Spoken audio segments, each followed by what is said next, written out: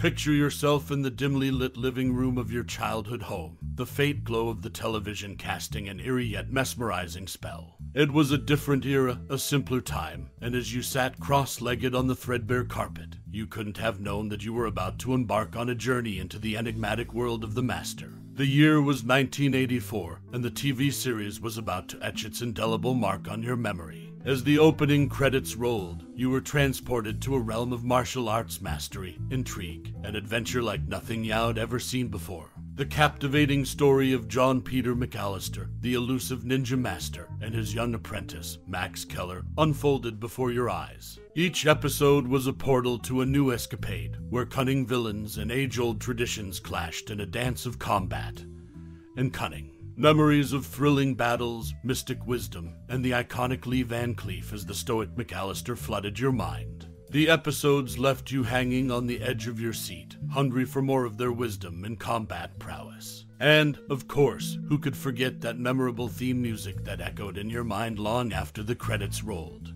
But now, let's delve deeper into the fascinating world of the Master. Did you know that the show's creators drew inspiration from real martial arts traditions and sought authenticity in their portrayal of combat techniques? Or perhaps you'd be surprised to learn that the series, despite its cult status, ran for just a single season, leaving fans craving for more adventures with McAllister and Max. So, as we journey back to the world of the Master and uncover its hidden gems, let's pay homage to that unforgettable first encounter that ignited our passion for this timeless TV series. It's time to revisit those cherished memories and unravel the secrets of this cult classic. In the middle of the episode Kunoichi in the 1984 TV series The Master, a surprising revelation takes place. One of the villains, Allison Grant, who had been portrayed as a reporter, is unveiled as a former female ninja in training.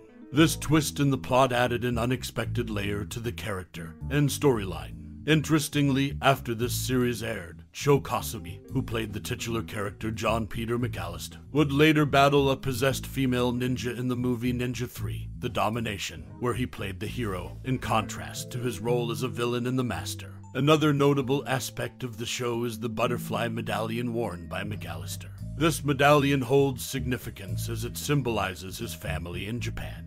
Any ninja who managed to defeat McAllister could claim the medallion as a mark of being a true master, which would effectively destroy his family legacy. The only time the medallion was taken away from McAllister within the show was by the female ninja, Allison Grant, following her revelation as Okasa's ninjutsu student. She temporarily wore it until McAllister successfully thwarted her assassination attempt in the episode Kunoichi.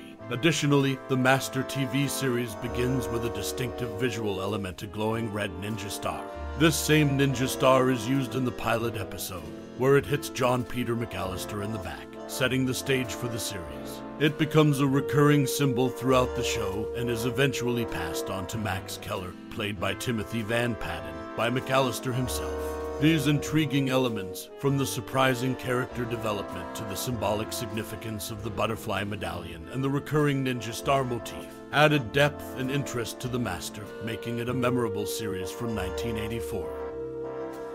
In the mid-80 seconds, a TV series called The Master caused quite a stir in the UK. It was blamed for a sudden interest in ninja throwing stars among teenage boys. Teachers reported confiscating poorly made, homemade stars from metalwork classes. This unexpected trend was linked to the show's portrayal of martial arts and ninja skills, which captivated young audiences. While The Master may not have intended to spark a craze for ninja weapons, its influence on young minds was undeniable. One interesting connection in the show is the family tie between Kane Kosugi and Shô Kosugi. Kane Kosugi, who appeared in the series' final episode, is the son of Shô Kosugi. Shô not only played the series villain Okasa, but also worked as the stunt coordinator. This wasn't the first time they shared the screen as father and son. They previously appeared together in the movie Revenge of the Ninja, which also featured Ashley Ferrier, an actress who had a role in The Master as well. This family connection added an intriguing layer to the show's cast. The Master was inspired by the success of Enter the Ninja, a 1981 film starring Shô Kosugi and Franco Nero. This film was a major hit for Canon Films and kickstarted a ninja craze in the 82nds. It led to 2 sequels featuring Kosugi, Revenge of the Ninja, and Ninja 3, The Domination. The ninja fever continued with American Ninja, which spawned 4 sequels. Shô Kosugi himself starred in 3 more ninja films, Pray for Death, 9 Deaths of the Ninja, and Rage of Honor. The success of these films laid the groundwork for The Master and its martial arts-themed storyline. In conclusion, The Master left a mark in the UK, inadvertently sparking an interest in ninja throwing stars among teenagers. It also had a unique family connection with Kane and Shô Kosugi, who had previously worked together in Revenge of the Ninja. The series was part of a broader ninja craze fueled by the success of Enter the Ninja and the subsequent films it inspired. The Master played its part in the martial arts wave of the 82nds, leaving a legacy that still resonates today. The Master, unraveling the ninja's vendetta in the 1984 TV series The Master, Okasa, played by Shô Kosugi, takes on the role of a relentless ninja villain with a vendetta. Okasa's backstory reveals that he was once a pupil of John Peter McAllister, the titular character. After McAllister decides to leave Japan in search of his long-lost daughter in the United States, Okasa becomes consumed by a desire to eliminate him and become the ultimate master ninja. Okasa's persistent pursuit of McAllister and his protege Max is a central theme throughout the series. He appears wherever they travel and constantly seeks to end McAllister's life.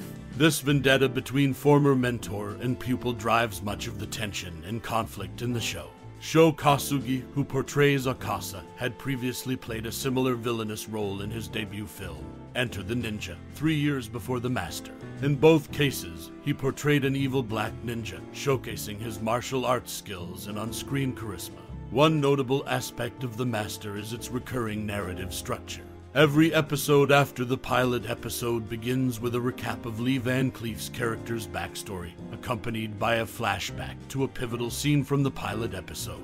Timothy Van Patten provides narration that seamlessly transitions into the events of the latest episode, creating a sense of continuity and familiarity for viewers. In conclusion, The Master is a 1984 TV series with a captivating storyline revolving around the conflict between a former pupil, Okasa, and his mentor, John Peter McAllister. Shô Kosugi's portrayal of Okasa, a villain reminiscent of his earlier role in Enter the Ninja, adds depth to the show.